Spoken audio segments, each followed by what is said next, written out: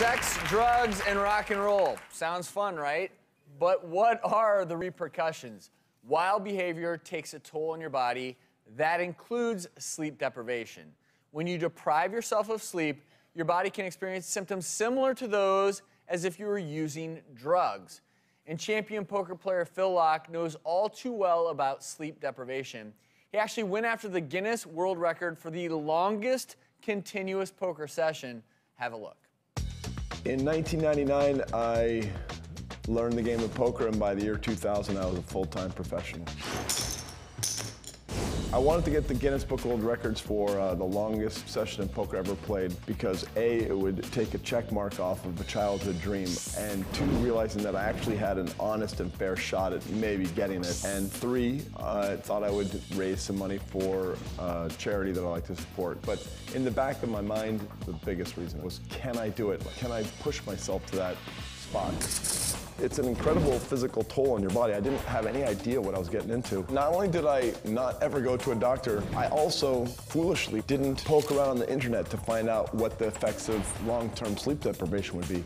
For my body, basically, I was gonna go to the gym all the time. For 6 months prior to this enduro session, I was eating slow-burning carbs. When I started preparing for this, I weighed 211 pounds. The day I started to break the record, my weight was 185, and strangely, 5 days later, I weighed 180.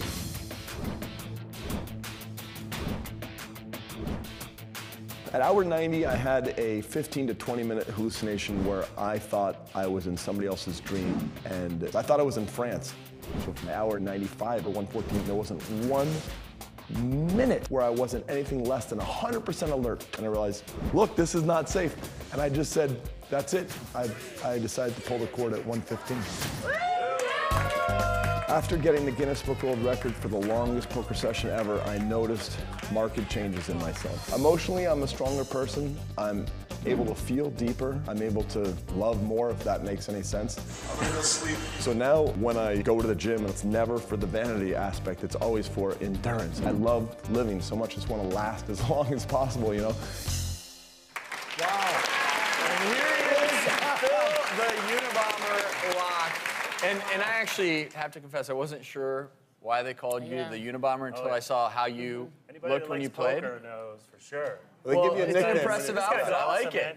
Yeah. 115 hours, and that's without any tea or... Nothing. In fact, Caffeine. I went into it thinking a week before, I mean, 6 months I had been training, but in the week before I started thinking, okay, well, when I get tired around hour 40 or 60, I'll black tea and whatever.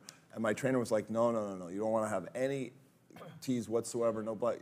He had a slow release capsule of caffeine that he said, I'll give you this when you start really getting tired. It'll be much better, like slow release.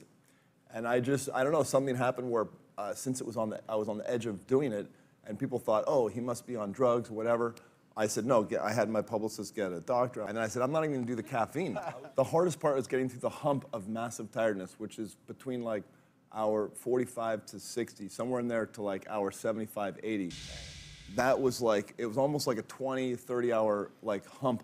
But once I crossed that, the adrenaline was so supercharged that not even a click of tiredness entered my body.